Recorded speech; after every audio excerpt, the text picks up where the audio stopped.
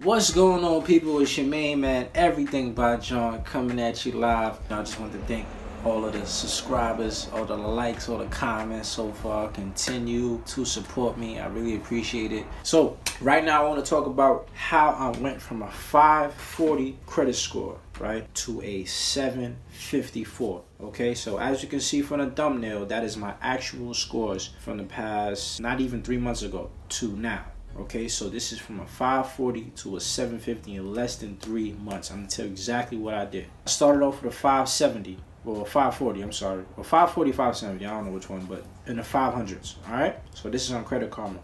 So first of all, on my report, and you guys gotta remember, I want to put the frame of mind on when it comes to credit scores. Okay, when it comes to credit scores, a lot of people, they get mixed up in the actual number.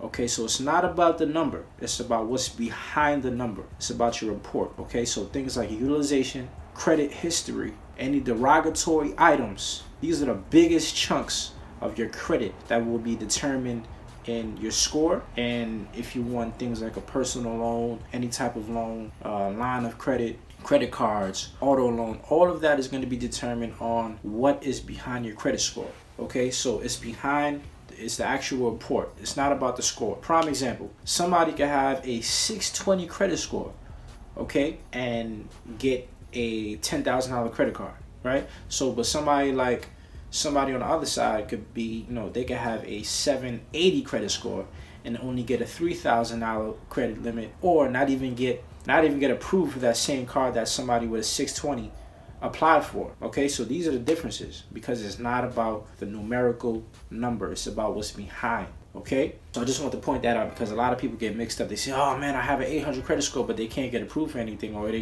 don't get prime rates on different products, or they don't get high limits on credit cards. When I talk about things behind your credit, for me personally, I didn't have any derogatory items. I didn't have anything on my credit except for one thing, which was high balances. Okay, so because of the fact that I only had high balances, anytime I paid some of that off, my credit score would shoot up, because I don't have heavy negative items pulling my credit report down or pulling my credit scores down. So because when you have a derogatory item, which is a missed payment, a collections is basically when it's like it's levels to, like, for example, if you miss a payment on a credit card, or you miss a payment on a car loan, or you miss a payment on your mortgage, I think it's between, depending on which exact product it is, it goes from 2 to 3 months. They give you 2 to 3 months to not only pay it off, but 2 to 3 months before it's reported and then gets sent to collections. All right, so that's huge right there. You can check it out on Credit Karma, on MyFICO, on Experian. They'll all tell you the same things in terms of how important each category of credit is. So utilization is one of the biggest ones. History is one of the biggest ones. And having derogatory items is like biggest ding on your credit. And not only that, I think you guys know by now, if you have a collection, or if you have a missed payment, or even a bankruptcy, those things take between 3 to 7 years to come off of your credit. So the last thing you want to do is have a derogatory item on your credit, because it's going to give you so many problems. Thank goodness, I really don't know how I did it, but I don't have any negative items on my report. Never did. But there are these credit services out there. You can contact them and try to see how you can get those things removed.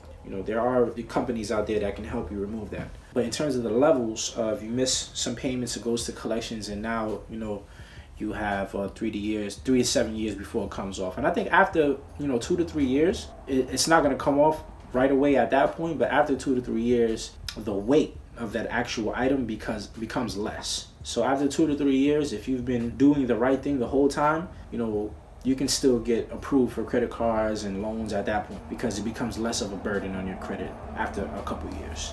And the biggest thing for me in my situation, and that should be for you in your credit situation, is just staying focused and disciplined.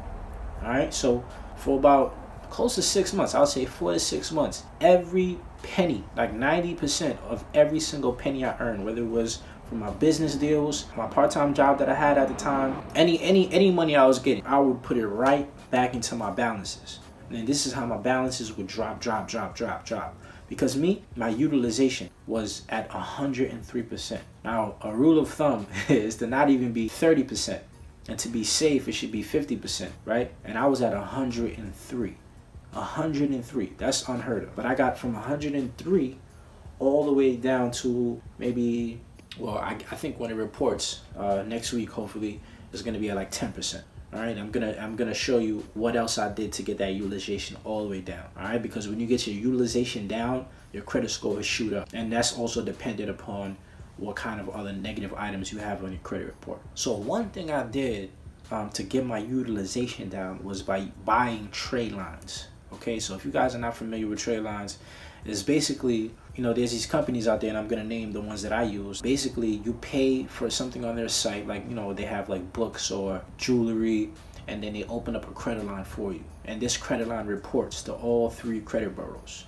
Okay, so when it reports, and depending on which company it is, it could be $5,000 or $3,000 trade line. It reports on your credit report, and that brings down your utilization down a lot. The companies I went to, and I mentioned this in previous videos, but one of them was myjewelersclub.com. That's very familiar with a lot of people. It's very known. A lot of people, they go on that website and they buy a trade line. Well, they buy a piece of jewelry. You have to buy a piece of jewelry off of their website, and it's like $100, something like that, and that creates the balance with them. And they give you I think it's a $5,000 credit line. All right, but you can't use it. It's strictly for the trade line to report. All right, so it's not like you can pull cash out of it. It's just literally, it goes on your report, and it's really to just lower your utilization.